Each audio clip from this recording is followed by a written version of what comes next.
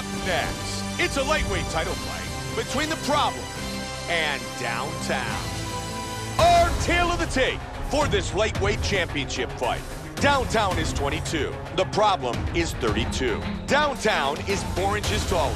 The rest is The Problem. Downtown. Here we go, first one, you ready? You ready? And here we go. The lightweight belt is on the line.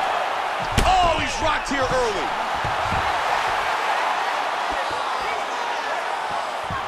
Oh! Oh! That's it. He's out. He's out. The fight is over. Wow. Beautiful strike here to end the fight early in the fight. Time now for our fight replay. And here we see the spectacular bomb that he landed to retain his world title. The speed and power is something to behold, and as it lands, immediately his opponent goes limp.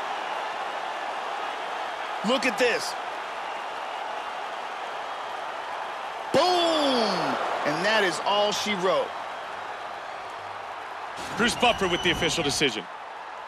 Ladies and gentlemen, referee Mario Yamasaki's called a stop to this contest at 21 seconds of the very first round.